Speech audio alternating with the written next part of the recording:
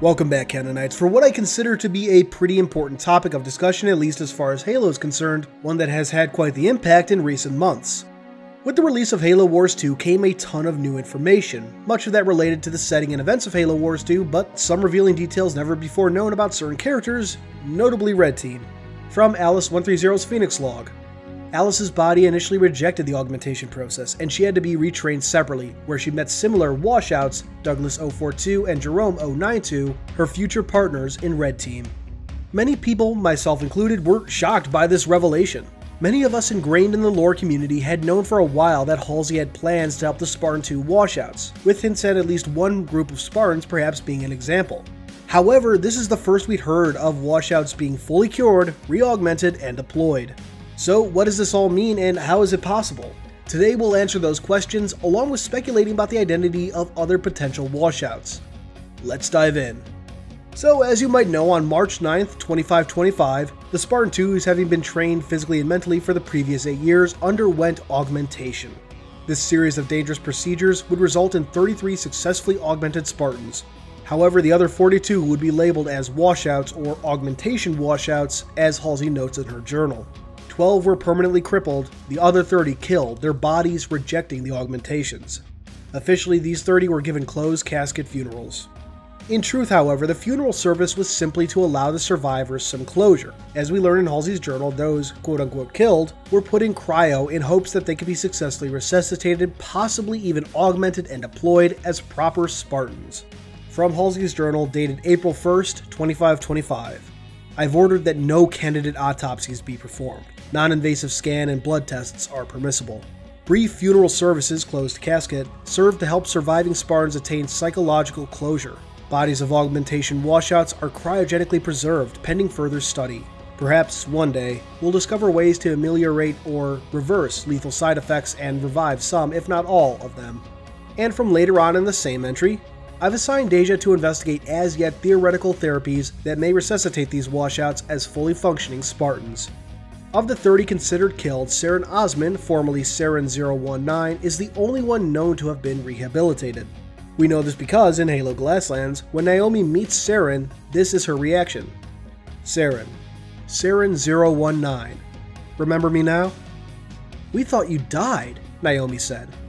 At some point, Saren was taken in by Oni, cured of the augmentation side effects, given a new surname, and started on a career path within Oni, basically groomed to lead it by Margaret Perengoski. Beyond that, until recently, we didn't really have any knowledge of any other augmentation washouts being cured, be they reportedly killed or those simply crippled.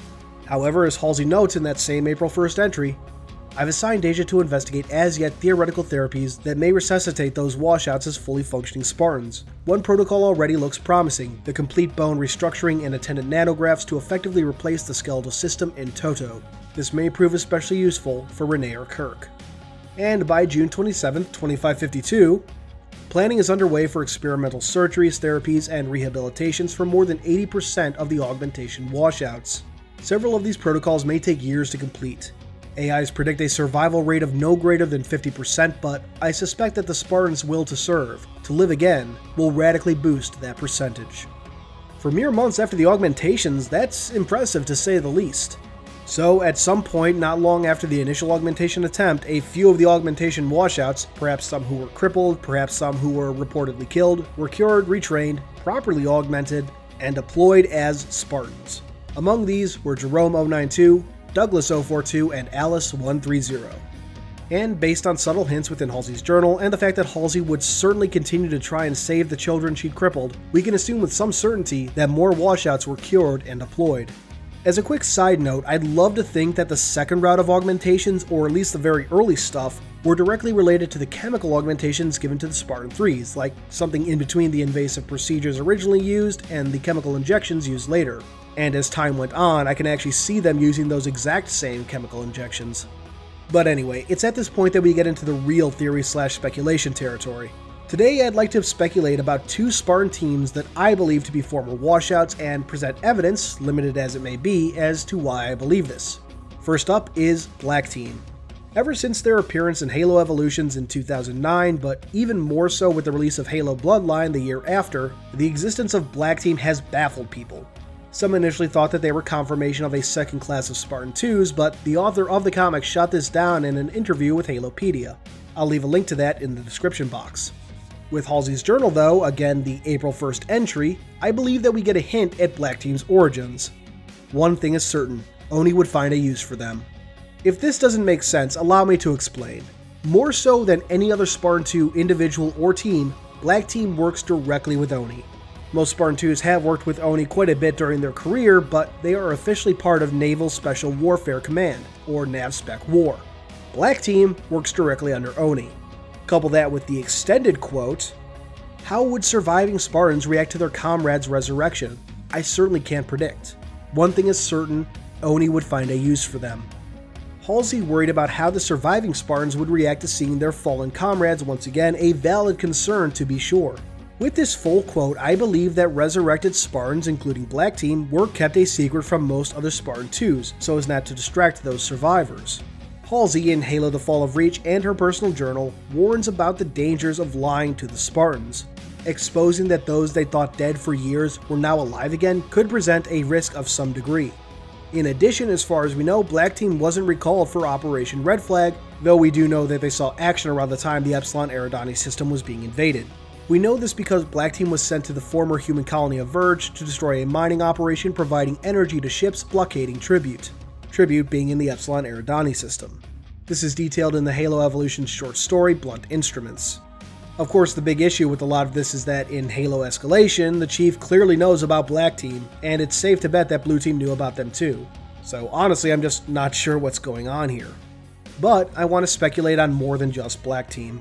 With the recent info revealed about Omega Team from Halo Wars, I believe they too may have been washouts. As revealed in the Phoenix logs, Omega Team was an established team that would be deployed to human colonies under Covenant attack. Further, they worked very closely with Red Team, which we know to be repaired washouts. So why do I think they too were washouts? Again, I referenced the previous quote about surviving Spartans reacting to seeing their comrades revived. In addition, Omega seems to be a permanent Spartan team, much like Black, Gray, or even Red. Among the 33 survivors, with the exception of Gray Team, there were no permanent teams. Each mission would call for a certain number of Spartan-IIs, and as the mission needed, the Spartans would split into teams. The main team would be Blue Team, any secondary team would be Red Team, and any tertiary team would be Green Team. For example, during the Battle of Sigma Octantis 4, 12 Spartans were deployed to the planet and split into 3 teams.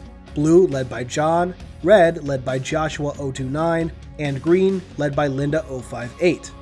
During the Fall of Reach, Blue Team was comprised of John 117, James 005, and Linda 058, while Red Team was comprised of 22 Spartan-IIs and led by Fred 104. Omega, on the other hand, seems to have had a consistent roster, had an odd naming convention to say the least, and as stated, worked closely with Jerome's Red Team, which was comprised of former washouts. This evidence, what little there is circumstantial at best, but it's the best way to make teams like Omega and Black fit into the lore, at least in my opinion. And that wraps up this video. I hope this explained clearly how Red Team were once washouts and what exactly a washout is. What did you think? What do you think of the idea of washouts being cured and fielded? And what do you think about Black and Omega teams potentially being former washouts? Let me know in the comments below. Until next time, this has been Halo Canon. Hey guys, thanks for watching. If you liked this video, please consider giving it a thumbs up, subscribing, and sharing it around. You are the reason I get to keep doing this, so thank you, profusely thank you.